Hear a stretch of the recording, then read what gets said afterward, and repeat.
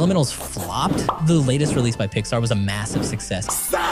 It was so bad, it made like a $200 million loss. The movie itself was pretty good though, but it underperformed to say the least. And why is that? There are actually a couple of reasons for this. Disney Plus makes people with a subscription not want to go to the theaters anymore because the movie will get released on Disney Plus anyway. So why even bother going to the theaters? The timing was also not that good because it dropped in the time period of the new Spider-Man movie. If you want an in-depth video, you gotta have to watch the full video on my channel for that.